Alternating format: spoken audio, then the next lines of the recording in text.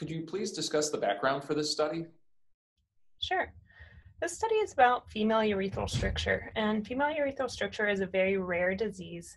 It might be underdiagnosed, and it's definitely difficult to diagnose.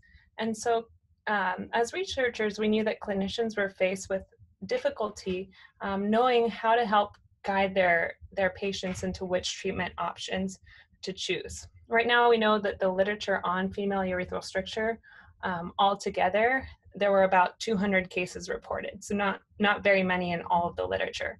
And so really when the Society of Urodynamics, Female Pelvic Medicine, and Urogenital Reconstructions Research Network got together, they thought that this was an important area to sort of pool resources together and pool the collective member experience to create a study. And I think this study is very unique because it did put out as a participation query to all members of SUFU, and we did have 23 participants from across the US and Canada and even South America. So it really is a real world, large experience with this very rare disease. And what were some of the notable findings, and were any of them surprising to you and your co-authors? I think the first thing that was very surprising to us was that the rates of recurrence among women with female urethral stricture in this very diverse cohort of institutions and patients was quite high. It was 36% at a median of 15 months.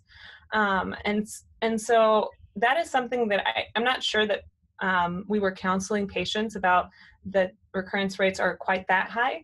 So I think that is one of the main findings and take-home messages that should be discussed. Secondly, we found that, and this is not as surprising because we have some literature among men and male urethral stricture reconstruction that parallels this, but we found that women who had endoscopic treatments, so treatments that either dilate or cut open the scar, had a much higher recurrence rate than women who underwent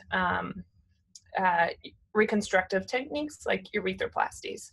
And when we looked on an analysis at multiple different factors, there really wasn't anything that explained that difference except for the surgical technique.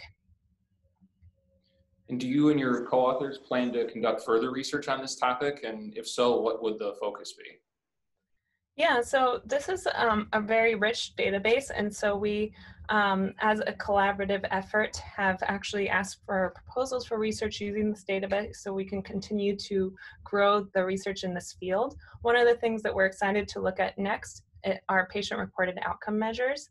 So we know in a variety of surgical outcomes that an anatomic cure might not equal patient quality of life changes or patient-reported outcomes, and so we're actually now looking at whether doing surgery and these different treatments change how patients actually feel. And I think that will be really interesting because we actually don't have much data on that topic at all. What would you say is the take-home message for the practicing urologist? In our study, we found that the recurrence rate for female urethral stricture is quite high. And so that should be something that is discussed with patients in the clinic and to let them know that this might be more of a long-term chronic problem rather than a, just so they can know what to expect in their treatment and know that there might be a need for further procedures down the road.